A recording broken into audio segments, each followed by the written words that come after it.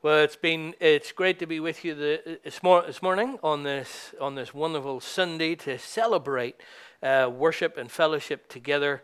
It's great to be gathered around the Word of God as always, because His Word is truth, and we seek Him. But just before we read the passage, we're going to be asking God for wisdom from. Let us just pray together.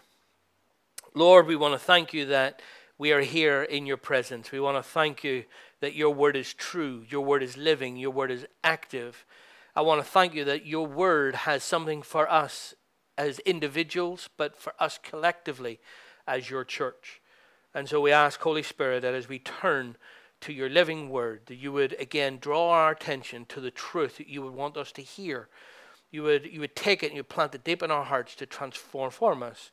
So we just want to thank you and ask that you will speak, for we're listening. Amen.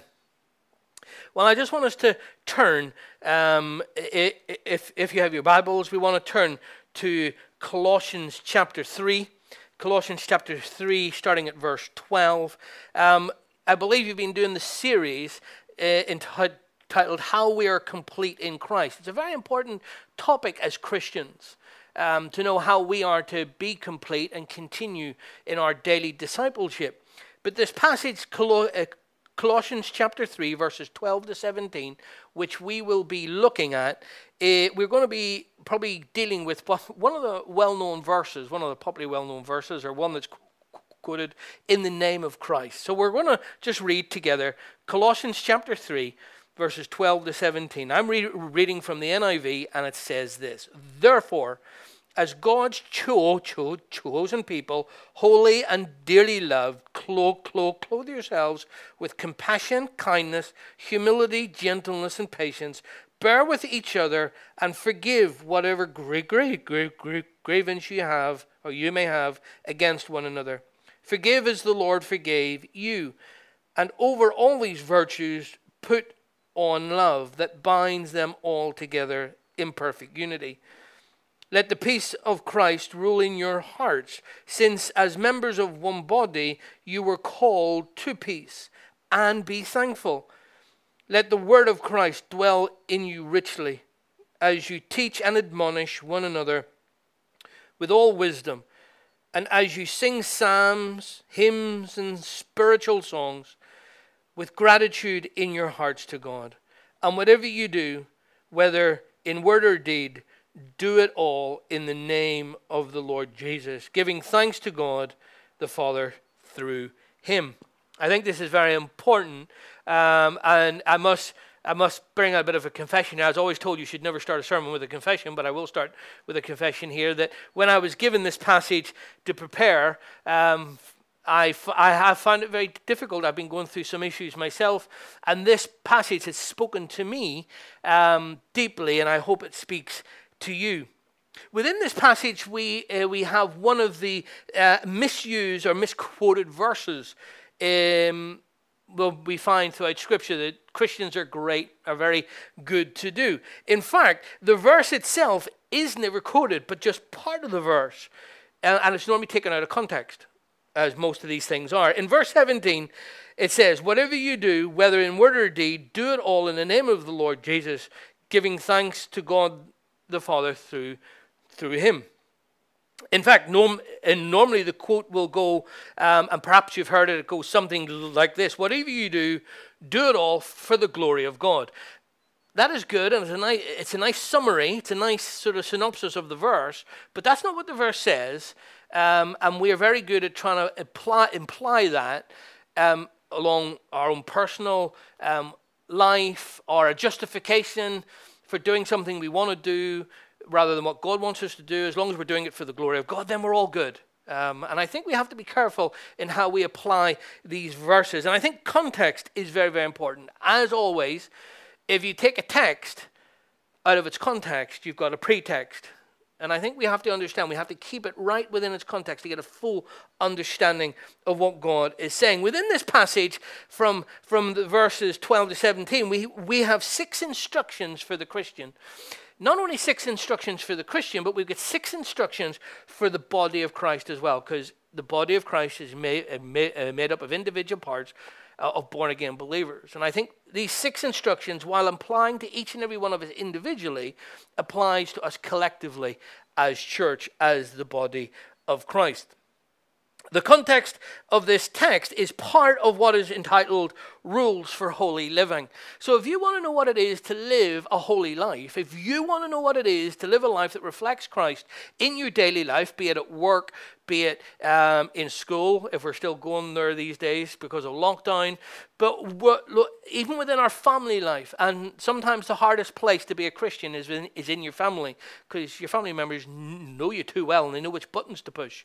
But if we want to have a holy life, if we want to demonstrate a holy life and follow Christ in a holy life, then this passage is one of the key passages. And within its context, it's all about how we as individual Christians and we collectively as the church live a holy life. Now, I will clarify this for a moment. What I'm not saying is that you're better than the person next to you, and you're not better than your work colleague or your school friend. You're not better than any other person. What I am saying is God has saved you from your sin. He's saved you from hell. He's brought you into his kingdom. He's adopted you into his family. And in Christ and in Christ alone, you are holy. And we will look at this momentarily when he talks about us being a holy people. But verse 12 starts with a wonderful word. Verse 12 starts with that word, therefore. And I was always taught, and I've always said, and people who hear me speak on this will know, are probably sick of me saying it, when you see that word therefore, you have to ask what it's there for. And I think it's very important as well that we understand that within chapter 1, we talk about the supremacy of Christ, that Christ is above all. Christ is the only true God. Christ is the light of the world. And through that light, he brought form out of formlessness. He brought light. He shone light into darkness. And he took what was empty or void and he filled it. And so we see the supremacy of Christ being presented right from the very beginning. To hear when Paul is talking to the people in Colossae, the church in Colossae, and saying that Christ should be raised above all things. And that challenge is for us that Christ is to be first and foremost in our life. He is to be supreme. He alone is God. He alone is Savior. No one else. And so we see chapter 1 talks about the supremacy of Christ. Chapter 2 talks about the freedom we have in Christ. That because of his death and his resurrection, because we have repented of our sin, we're washed by the blood of the Lamb. We're washed by his shed blood, as it were, as those phrases go, that we are set free because we have repented of our sins and we've turned away from our past life, our past way of living, and we follow Christ in our new path. That's what repentance actually means, is to turn around 180 degrees and walk in the opposite direction. And so now we follow Christ, we follow his way of living, his standards, his rules, his premises. We are free in Christ to live as he wants us to live. True freedom in Christ. Chapter 3 then, as I said, talks about holy living. How do we live out the lordship of Jesus and the freedom we have in him? And I do want us to think about that. How do we live out the lordship of Jesus? It's not just about I'm saved by grace and therefore I'm no longer under the law. It's not just a case of, I'm saved and therefore I will do what I want and I've got my ticket to heaven. But this passage actually will imply that in context, because of the supremacy of Christ, that he alone is God, because we are free in Christ and in Christ alone, there are standards and rules by which we must live in order to reveal the lordship of Christ. It's not we play by our own rules, but we have to live by God's rules to reveal how he is Lord of our life. And I think it's very important because as we will see as we go through, whatever you do as an individual and whatever you do collectively as a church reflects on God, reflects on the Lord. You never get anybody, if we do something wrong, will turn around and go, oh, look at that person. If I do something wrong, they're not going to go, look at Rodney. Rodney's like this. They'll often say, but you Christians.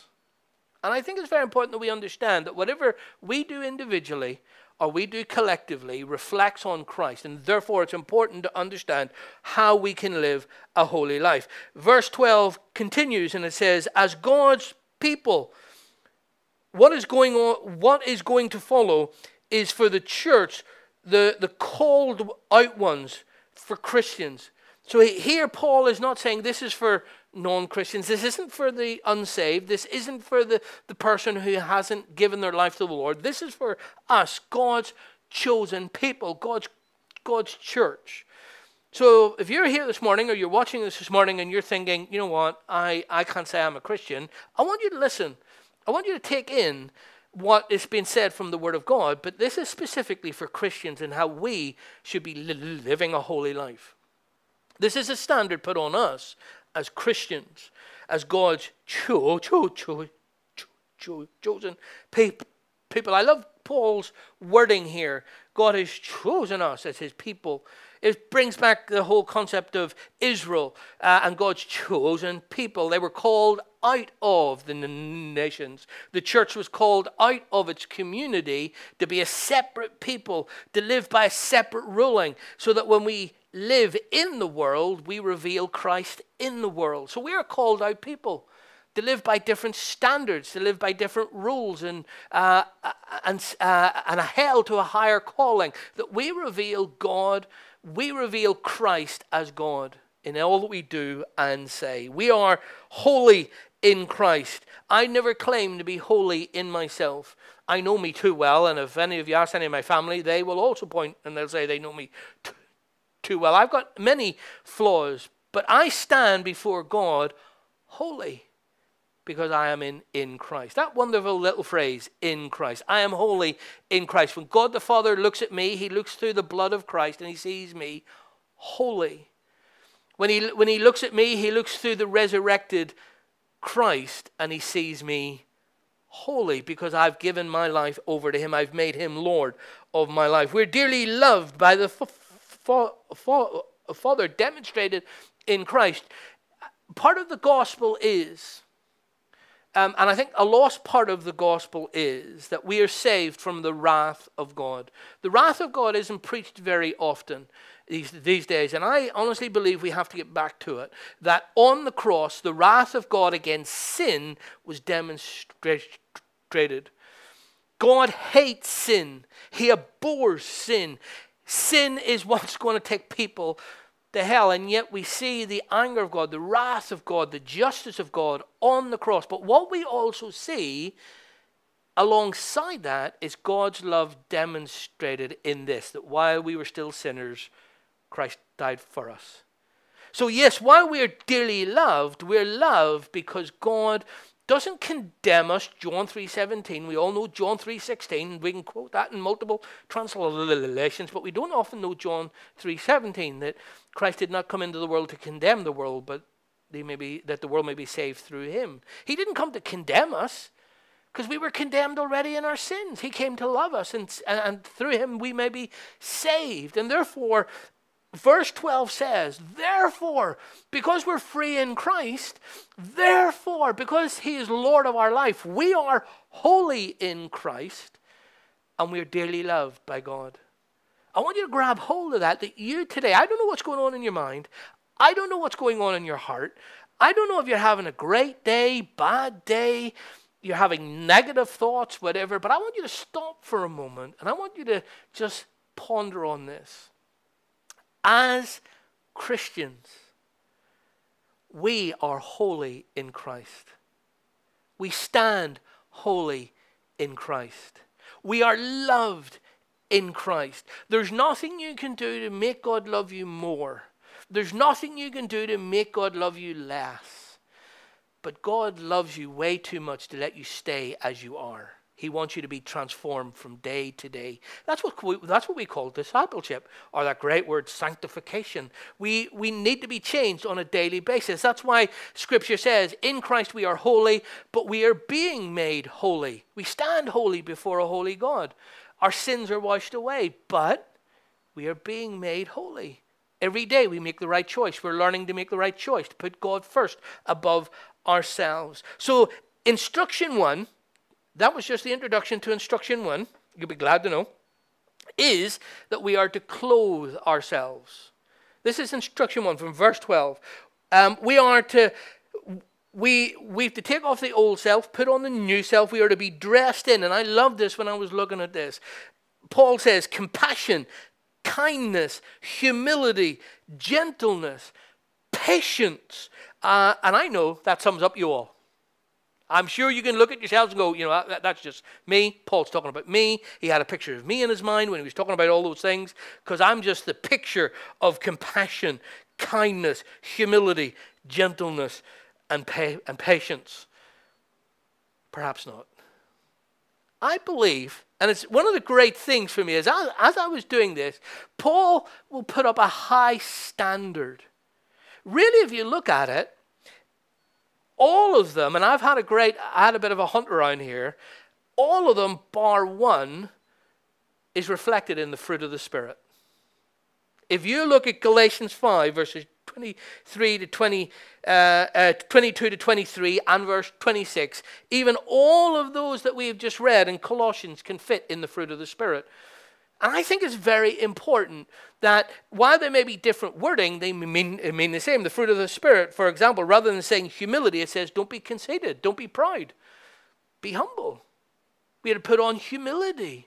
And so what I'm seeing here is Paul saying to the church at Colossae, and I believe what Paul is saying to us and what the Holy Spirit is saying to us is this: as God's holy people, put on God's fruit. The fruit of the Spirit. If you want to demonstrate Christ and how loving he is, put on love. If you want to show how humble Christ is, then you have to put on humility and reveal Christ to those around you. Compassion and gentleness and patience. We all know the old story. Someone once prayed, Lord, give me patience and give me it now. It's a prayer request I don't often ask for, because patience is a difficult thing to learn. I'm still trying to learn that one. But we're told here, as God's holy people, as children of God, as the church, as individual Christians, to put on the fruit of the Spirit. My instruction to you is this morning, the instruction number 1 is this: clothe yourselves. Clothe yourselves. Take off the old self. Every day, strive to take off the old self and put the new on. Make that conscious decision to live as Christ wants us to live. Make that conscious effort to constantly put God first. And I know I'm asking something difficult. I know it because it's difficult for me. I will not admit. If truth be told, I've been listening to a song by Matthew West. It's absolutely brilliant, called If Truth Be Told. And I honestly believe that if we as Christians were so truthful about the struggles we have, if we were really truthful about how we struggle, but how God is victorious and how our strength is found in Christ, each church, each pew would be full. Each church would be bursting at the seams. It's because we put this false picture that we're perfect, that we have no problems, that the church looks and goes, well, I don't believe it. You're a bit of a hypocrite. And rightly so. I struggle. But every day I make the choice. Do I put Christ first? Do I put on the new self? Do I put on the fruit of the Spirit? Do I put on this gentleness and patience and humility and kindness and compassion? Does it season my words? Does it shape my actions? How is it impacting me? It's easy to say, but how is it impacting me in how I speak and treat my family, treat my kids, treat the person next to me, treat my next door neighbor? How does it season how I do these things? It goes on to say, so as God's holy people, we are to clothe ourselves in the fruit of the Spirit. That's instruction number 1. Verse 13 brings us to instruction number 2. Bear with each other. Bear with each other. I've often thought that this should be part of the wedding vows. Bear with each other. It is part of life. Our day and age is too fickle. If it doesn't go our way, we drop it and we run for the hills. We change tack so very easily. We're not committed. There's not that covenant, that commitment as much as it should. And yet here, we're asked for a covenant relationship. As the body of Christ, as the bride of Christ, we are to commit ourselves to each other as the body. and to our head, who is Christ. We are to bear with one another, bear with each other. That's instruction number 2. We are imperfect, fallen people. As good as we think we are living in a fallen world. And therefore, we need to bear with each other. Now, I will clarify what I've just said. I was a sinner, saved by grace. I'm now a saint. I'm now holy in Christ. I've got a brand new identity. I'm a child of the living God. But I'm also a saint that will occasionally sin. And I think that's the reality. I'm not a sinner who is saved by grace. I'm a saint who will now occasionally sin. Back when just before I was 16, I became a Christian. That's when I was a sinner saved by grace. I was in my sin. I was born in my sin. And God saved me. But now, all these years on, as my hair is now wonderfully gray, I still look back and I go, you know what? I still struggle. And I am a sinner I'm a saint who will occasionally sin. And that's why we need to bear with one another. That's why putting on the fruit of the Spirit is so vitally important, because we're still in that process of discipleship, sanctification. And that is why it's so important. Forgive whatever grievance you may have against one another. This is hard because when we are wronged, we want justice. But when we wrong someone, we want mercy. I think that's a human nature. That's a human thing. And I will confess, at this point, I'm wrestling with this over a number of things. But it doesn't matter what I feel, in one sense. It doesn't matter how uncomfortable it is for me at the moment. With the body of Christ, with my believers, with my brothers and sisters in Christ, I am to forgive whatever grievance I may have against any one person. Because if there is division in the church, we do not reveal Christ properly. If there's grievance in the church, it doesn't matter if you're right or wrong. I'm not taking sides on who's right or who's wrong. If there's division in the church, we show a divided kingdom, and a kingdom that's divided against itself won't stand. A body. I mean, I often joke with people that are getting out of bed. I mean, sometimes it's really hard, and I'm sure you'll admit it. But if I was getting out of bed and my right leg wanted to stay in bed, I wouldn't get very far. You know what I mean? The whole body has to get out, or the whole body has to stay in. We cannot be divided. We can't be divided and still call ourselves a body. We need to forgive one another. Why? And Paul is very clear here. Why should we bear with each other? Why should we forgive each other? Because the Lord forgave us. I want you to think of the sin in your life. I want you to think about what God has forgiven you for, and what He continues to forgive you for. Because if you're anything like me, you're still battling with habits, old habits. We know the phrase that old habits die hard. And we still wrestle with them, and we may have victory over them, and then we may fall for a bit, and God forgives us. At no time does God reject us. He welcomes us, and He forgives us. And I think it's very important that we understand that Paul puts the reason for us forgiving and bearing with one another is because God forgave us. Now, I'm not sure. I don't want us to just take Paul's word for it. I want you to take Christ's word for it. Christ Himself taught us in Matthew 6:12 as part of the disciples' prayer. We know it as the Lord's Prayer, but it's the disciples' prayer, as saying, "Forgive us our debts as we also forgive those who are our debtors." Matthew 6:14 goes on to say, "For if you forgive men when they sin against you, your Father in heaven will forgive you." The reality is, on our daily life as Christians, and as I said, this is for us as Christians, on our daily walk, our daily life, that daily forgiveness that we walk in and should be giving to others, because we're imperfect beings, still trying to learn and become more like Christ. And we are to forgive because Christ forgave us. And if we forgive each other, you will naturally bear with each other. Bearing, we also need a bit of patience. That's why I got in there, put on patience. We need a bit of humility. We need to be willing to be a bit humble and have compassion with one another. Oh, I mentioned another one that's there to put stuff on. And you see how it all now begins to fit together. The Holy Spirit is there because we need the fruit of the Spirit to be able to do what God is asking us to do what he's done for us, to forgive because he forgave us.